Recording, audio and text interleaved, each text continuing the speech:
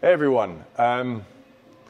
So right now I'm in Aarhus, northern Denmark, at the Fenagy facility, manufacturing facility. Klaus, Jensen here is sales director for Fenagy, and he's got a hell of a lot of experience when it comes to CO2, working for a number of companies in this space. He handles all the industrial stuff, and trust me, we're going to see some pretty big racks. And you know, Fenagy been around for a few years, but in the last 2-3 years they've really made a name for themselves, and they're really starting to have an impact. I'm really happy to be here because I have not seen racks this big. And we're talking megawatt big here, megawatts of CO2. So this is really cool. And you know, obviously, we're very happy and honored to approve Fenagy. They're one of the first ATMO-approved companies and manufacturers, best in class, world leader. And so Klaus is going to show us a little bit, you know, the facility and different stations and how they assemble these racks. It starts here, right? When you assemble a rack. Tell us a little bit about what we're seeing in the background, please. Basically, this is piping. This is a piping department. So here we have stainless steel piping and carbon steel piping. So stainless steel and carbon steel? Stainless steel and carbon steel. We split it. We separate it from each other. Okay. And here this is where it starts. I mean, first of all, of course, it starts in engineering, when we do all the engineering and the design. But when we start the production of a system, it starts with some piping that needs to be cut and grinded. And we can walk in here. Yeah. And you separate, right? And then when it comes to the grinding, you've separated the two? Yeah. Why is that? That is because you don't want to mix up stainless steel or carbon steel. So in here, first of all, we have these walls that we can separate and keep all the dust and dirt out of the production. We want our systems and our pipings to be extremely clean inside. And we have a wall here separating the two areas. So one side is for stainless and the other side is for carbon steel piping. Okay. And then we can walk here, sorry. So in here, grinding, cutting, and you have a constant vacuum in here, so all the dirt particles stays in here. Okay. And you don't get them out here in the production that we want to keep, of course, clean. Clean. And then here you've got, here towards the right, we've got these welding stations, right? Yeah, all the way down here we have welding stations. I mean, we are a welding company. Yeah. And we do all the design ourselves, of course, and then here we start to manufacture. And here we do small sub-assemblies based on our own drawing. You can see here. Here we are working on stainless steel, and in here we are welding, and Then you have the material coming in from our warehouse, and then we start to do all these sub-assemblies, putting things together and making bigger sub-assemblies the further down we go through the production. Okay. And what's this down here? This one. What's this here? That's for training. No, this is our ejector. That's a pretty big ejector. Yeah, it's our own design. Okay. I think when Fenagy was started, we quickly realized that there were not a big enough ejector available on the market, right? And we need to do something. Ejector is mandatory for a CO2 heat pump, I would claim. So be competitive, you need ejectors. You need if you compare to refrigerant, and some people might know CO2 from the past. Yeah. Working with heat pumps is like, in a refrigeration world, it would be like running in a constant high ambient temperature. So you run constantly at high pressure, because this is where you can deliver the heat. And therefore the ejector really benefit a heat pump all day, all year around. And on a typical rack you would have several of these installed? Yeah, right? We could have up to six on each system. And it's on each rack? It's a monster. But there were no other components available on the market, so we did that in a close collaboration with Norwegian University, and it's our design. We don't manufacture it ourselves, but it's our design, and it's manufactured here in Denmark. Okay. Well, so we got a couple of racks here. Tell us a little bit about some of them. Maybe you want to start off with this one here. Yeah, this is our biggest rack platform. So this rack platform, it's a pretty big rack, right? Yeah. How many megawatts would this be for? This can be up to 3 megawatt. Up to 3 megawatts, just for that one rack? That's one rack, yeah. Okay. So we can squeeze in, I would say, eight compressors. Multiple compressors down we here. We can add multiple compressors down here. Yep. We are working mainly with 8-cylinder Bitzer compressors that you will see later on other systems. And here there's room enough for 8 compressors, 8-cylinder. And then we're seeing some of the ejectors. I don't know if you can see up here. Yeah, it's not so easy to see on this rack. Up at the top. But on the top here, there is 4 of our own ejectors. Yeah. Up there, you can probably see. And then you see here, Kelvin heat exchangers, gas coolers. Okay. So each of them can deliver around 1.5 megawatt. So we have 2 on this system, so it's a 3 megawatt system. Jesus. And then another Atmo-approved supplier actually, Temperite. This is their biggest oil separator you've got here, and you're already. These are the biggest ones they have, right? Yeah, that is. And you're already using 2 of those for 1 rack. Yeah, we're using 2 of them on this system. Exactly. Oh my God. All right, and then here's another rack. That's another rack. You can see some of the bits of compressors. Yeah. In this 8 cylinders, you said, for each one, right? Yeah. So in this case, we have 6 compressors. So I'm guessing this is around 2.2 megawatt system. So it's the smaller brother to that one. Yeah. And that was our biggest system just, I think, 1.5 years ago. Okay. So that was this is the big brother. That's. So we're megawatts now. So this is multiple megawatts. So you could have several of these racks side by side. Yeah. For projects 10 to 20 megawatts. Yeah, yeah. This is the world that you're in right now. That's the world we are in. Later in the production, we have 5 identical 3 megawatt heat pumps standing. So 15 megawatts. Yeah. 5 times, 5, yeah. Yeah. 5 racks it's of 3 a 13 megawatt project. 13 megawatt air to water heat pump that are going to be installed in a city south Denmark to produce heat for district heating. Okay. That's the main purpose. So it's 5 identical systems comparable to the big one that you just saw.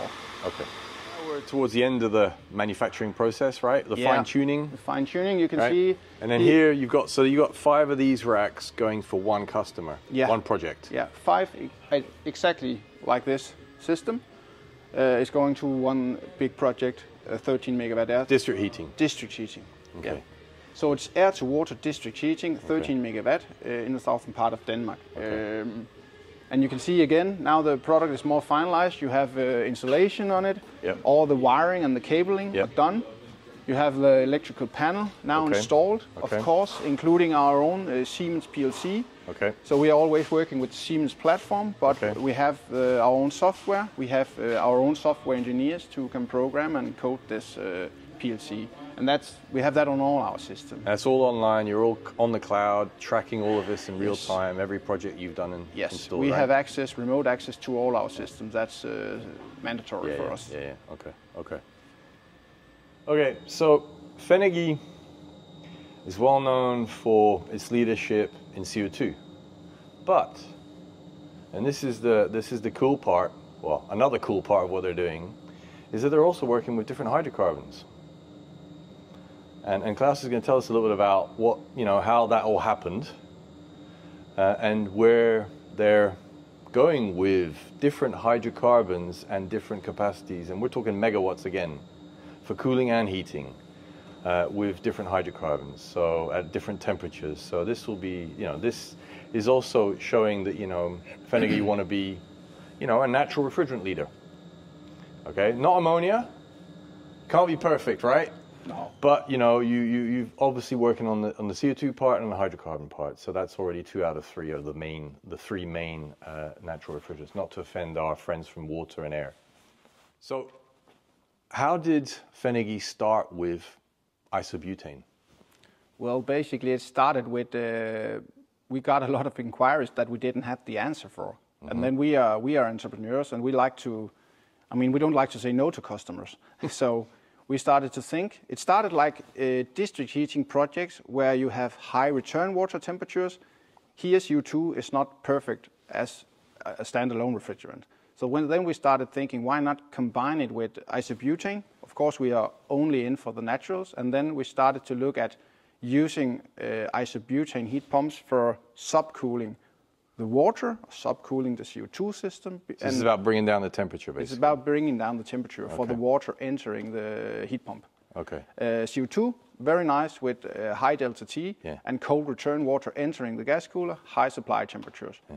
When the return temperature starts to increase, let's imagine above 45, 50 degrees, then you need to do something different if you want to have good performance. And this is where the hydro. So just to finish off on that before we talk about what we're seeing behind. So the idea was that you started with isobutane as a complement to what you were doing with CO2. Yes, to help the performance of the CO2 overall, right? Yes. But then you thought, okay, well, why can't we have standalone as well? Yeah, but basically then, I mean, our eyes opened and for this hydrocarbon refrigerant technology in the market. For us, it was something new. It was kind of, I mean, myself and many of the people inside Fenagy has worked with CO2 for a long time. And hydrocarbon is more comparable to a normal refrigerant. Yes. It doesn't run transcritical and it works with low delta T. So it's completely different. And that opens, of course, new markets to us as well. Okay. So now, yes, we're in the hydrocarbon production area. And these units here are actually for a biogas facility. So what we're seeing here behind here is for a biogas customer that's coming up, right? But what are we actually seeing? Just point out some of the elements here. Yeah, what we're seeing here is a screw compressor. That's another Bitzer That's screw. another Bitzer. So on a unit like this could be around 1 megawatt. So you're making Bitzer happy, right? You're a good customer for Bitzer, I'd say. I think so. Yeah, they can't really complain. No, they don't. No complaining, Bitzer. Right, but then, so what else have you got there? So we are having it's a water-to-water unit, so it can cool and can heat, but it's on the water side. So that means we keep the refrigerant charge very small. On a system like this, it could be up to around 1 megawatt per compressor. 1 megawatt per compressor? Per compressor. Depending, of course, where you operate. So it could also be 500 kilowatt, but up to 1 megawatt per compressor. And then with a refrigerant charge around or even less than 50 kilos. So per rack? Per compressor. Per compressor, 50 kilos of 50 charge. Kilo of charge. Okay. So yeah. And you've got a few that are being made right now. Yeah, this is for a biogas project where we'll deliver 3 machines with each 3 compressors. So 3 of these. So 3 megawatts per machine, and then 3 times.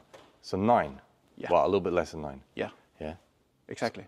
And we've got one basically assembled, right? Yeah, because then we take these modules and put them together in a machine like this, and we actually, you can see this is just 3 modules, but they are connected now on the water side. Okay. So it's 3 individual refrigerant circuits. Basically, it's 3 individual heat pumps, but we take in water through one unit, heat it up in 3 steps. Okay. That way we also makes the efficiency of the system better. Okay. And yeah, it's hence why you have that modular approach. It's really about optimizing the efficiency. Yeah. Okay. Yeah. All right. Exciting. So what temperatures are we getting up to here? Well, this is a high isobutane machine, and it can deliver us up to 95 degrees Celsius supply temperature. Yeah. And even with a high return temperature. So this is where it's very different from CO2. So we can heat up water from 70 to 90 or from 60 to 70, that range. So then when you're hearing more and more in the industry that people want higher temperatures than that? Yeah. So what's your thinking? What's Fenagy's thinking on this? Will you be doing other kind of hydrocarbons on this? Yeah, what we do is that we combine also with propane. So you can imagine a machine like this, one of the stages in the lower end could be propane. Okay. And then you really benefit from both the refrigerant, because propane is good at lower temperature, where isobutane is better on the higher temperatures. Okay. And this, I mean, it really was a eye-opener for us with the hydrocarbons, because now we see a very big potential for biogas projects like this one. It could be power to X, it could be geothermal, it could be carbon capture. So many of these new areas where we really see growth and where there are really a lack of heat pumps. And the higher temperatures could be you could reach those higher temperatures needed for some of these industries Yeah. with other hydrocarbon blends. I don't know if you're allowed to or hydrocarbons. Are you allowed to mention the ones that you're thinking about for the future, or it's too early to say? It's too early to say, I would say, but of course now we are. I mean, we are. You're looking at it. We are looking at it. We are at 95 degrees now. This is our limit. Yeah. But of course, the technology is evolving all the time, and we are already getting inquiries for 110, 120, 140 degrees supply temperature and heat pumps, and we will get there at some point of time. So basically, a message here is Fenagy are known for their innovation. A lot of the people that are part of the Fenagy team have a history of that at Fenagy, but also at prior organizations. So you can count on them to come up with solutions for those temperature ranges of 120, 130 and higher. Yeah, watch this space. Not too high. Not in the next years. No, but it's coming. It's coming. Yeah, all right, cool. Watch this space, guys.